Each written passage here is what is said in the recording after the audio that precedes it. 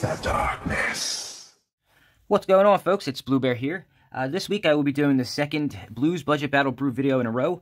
Again, these are my 60-card kitchen table, learn how to play the game, or just have fun with your friends kind of decks. Last week I did Death by Thopter. This week I'm going to be doing something pretty cool, Mono Black Devotion.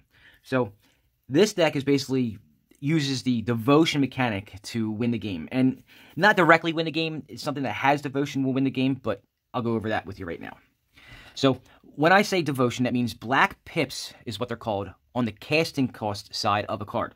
So for each one of these, that is what your devotion to a color is. So if this has 2 black mana on the mana, 2 black mana symbols, or pips as they call them, up here on the upper right hand corner, your devotion is 1 for this card, 2 for something that has 2 black pips, and then you add them. They're additive. So if you have multiples of these, each single mana symbol on the cards, up here only, not down here, but up here, counts as devotion. So that's the basic gist of the deck. I'm going to show you how it wins. So the 1-drop is going to be Serrated Scorpion. So it's 1 to cast, 1 black. It's a 1/2, so it's actually got a good amount of stats for being a 1 to cast thing. It also has when Serrated Scorpion dies, it deals 2 damage to each opponent and you gain 2 life. So I wanted to include things in this deck that also helped you win without having to use Devotion, so that you could actually have more than one opportunity to win. So that's the first one. I got a play set of those. So technically, this would give you 4 Devotion if you had all 4 out, and then the possibility of draining your opponent of 8 life and gaining 8 life yourself. All right. The 2-drop is 2 black mana, so you have this has a devotion of 2. And remember, if these 2 were on the board, that's 2 plus 1, so that would equal 3 devotion. All right, it's Black Knight. It's a 2/2 first striking protection from Whiter.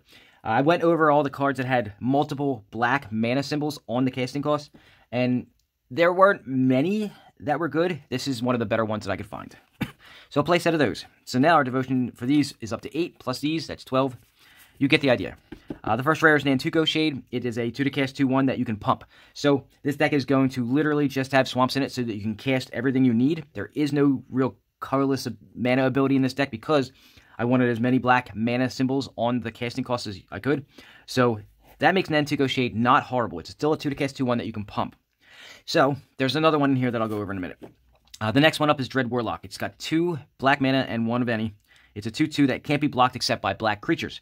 So, again, going with the theme of trying to do more damage so that when you do finally do that kill blow, which I'll go over in a little bit, for Devotion, you can at least get some mana, or not mana, some life points off of your opponent easier. So this one has, it used to be, it's actually better than Fear. Fear makes it so that it can't be blocked except by creatures that are black or artifacts. This one actually can't be blocked by artifact creatures either. So it's a better Fear.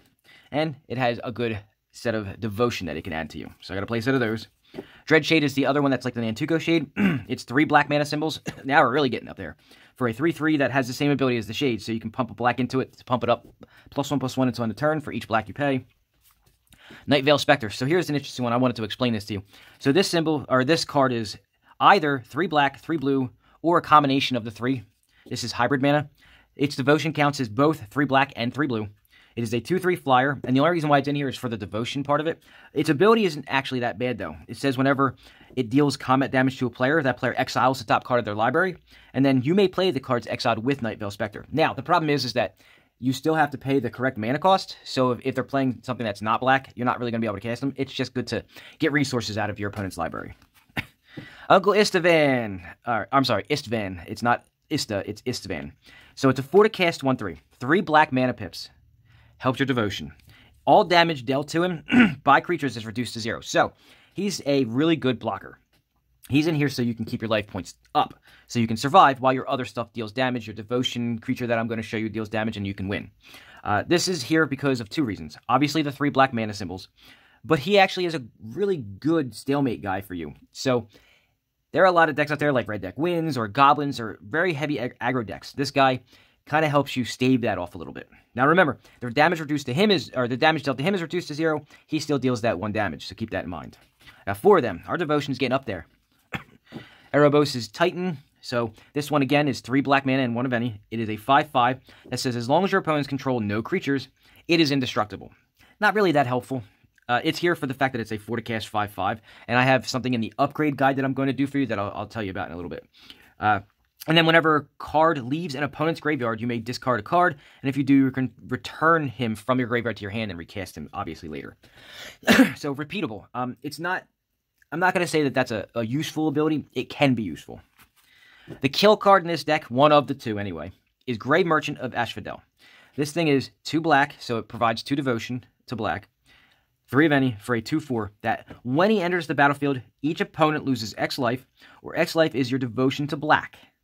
You gain life equal to life lost this way. So, if you for some reason have 4 cards out, and they happen to equal 7 total devotion, and then you cast him, remember, when he enters the battlefield, he adds to your devotion. So then you have 7 devotion, then him, so that's 9. When he comes into play, he will make each opponent lose 9 life, and you gain 9 life. I got 2 of them in there because this is your kill card. It's a good card. Now, removal is a thing that black does, but I've got a different way to do it for this deck. I wanted to add ways to add devotion to you while also hurting your opponent's creatures that are in the way. I start with Paralyze. This is a lot of words on the card. Let me simplify for you. It's 1 to cast Aura Enchantment that you enchant a creature with, and it doesn't untap during its controller's untap step unless that person pays 4, only during their untap step. And when it comes into play, it actually taps the creature, so it starts off just like a Blues Prison enchantments that they have, where they come into play, they tap the creature, and it doesn't untap during their untap step. This is similar to that. It's actually cheaper. It's 1 black instead of, like, I think it's 2 blue and 1 for those. This is 1 black. Now, the reason why it's cheaper, not only is it an older card and they didn't start taking this out of black and putting it in blue, but it's because this has a way to untap the creature, which is to pay the 4. Now, in a game that's, using 60-card decks, games don't go as long as they do in Commander, so that 4 actually is quite high. So I got a playset of those. Continuing with the theme of having auras do all your work, Dead Weight, it's a 1 to cast aura, so this will add devotion to your board for Grey Merchant of Asphodel. What I would say here is this. It can stay on the board, but it depends on what your opponent's creatures are. So here's the weird thing. You can put it on a creature that's got 2 or less toughness and it'll kill it. Or you can put it on somebody's creature that's got more than 2 toughness, so that it's just a very weak creature, but it's still on there, adding to your devotion of the 1 black. And that's what I've got here with a couple of these cards that I'm going to show you. So you can put it on something to kill it, or you can put it on something to make it weaker, but it stays on the board and adds to your devotion. So I got 4 of those. I got a Clawing Torment, so this one does an artifact or a creature. And the Enchanted Permanent, if it's a creature, gets -1/-1, and cannot block. And then the Enchanted Permanent has, at the beginning of your upkeep, you lose a life. Now, you have to transfer that to the person who owns the actual creature artifact. These words go onto that creature, so it helps drain your opponent down of life. Again, I tried to find ways to make other things help kill your opponent. So I got 2 of them in there. Enfeeblement, so 2 black mana. It gives the creature -2/-2, just like Dead Weight. I like this one because it had the 2 black mana. Got 4 of them. And then the other kill card here is Drain Life. I've put 4 of these in here, all right? I got a play set of those. What this does is it costs 1 black and 1 of any. And then an additional cost of black mana. So, basically, consider a third thing here of X, and the X can only be paid in black mana. For each black mana, you pay in addition to the casting cost, target whatever. So this one targets a creature or player. I think that it's been updated to also hit planeswalkers if need be. It drains their life, so it takes, for each black mana, it deals 1 damage to that player. Actually, I think it's just they lose a life. In addition to you gain life for each. Yeah, it just lose life. It's not deal damage. Oh, no, it is deal damage. I don't know if they revised this or not. I'll have to look. But it deals a damage to a creature or a player for each black mana you spent, in addition to its casting cost. And then you gain a life for each damage it dealt. So, same theory here. It's basically a black fireball, if you will. But instead of being a fireball, it's actually draining instead of just dealing damage, it's draining their life and giving it to you. So, and I got 4 of them in there so that you can do it a couple times if you need to. And that's the gist of the deck, actually. So, Grey Merchant of Asphodel is the first kill card, Drain Life is the second kill card, and then you've got other things that do it too. So this will do it. You've got the ability to attack. There's just many ways you can do it. The rest of the deck is just swamps at this point. It's 20 swamps because there's not really much that in non-basic lands that could help this theory too much. So I didn't really include them in the budget because they weren't budget. So that's the deck in a nutshell. Now, what I'm going to do now is I'm going to give you a couple of suggestions for cards that you can really get this deck going. There is one specific card that's just really nasty, so I'll go over that right now. Okay, let's see what we can do to really make this bad boy nasty. There actually isn't really much needed, so let's start with some creatures. The most obvious thing to do is to take out the 4 Uncle Isfins and replace them with 4 Phyrexian Obliterators.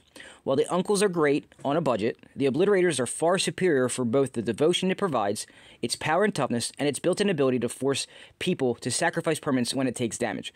While cheaper, since its reprint in Phyrexia all will be 1, it's still not a bulk rare.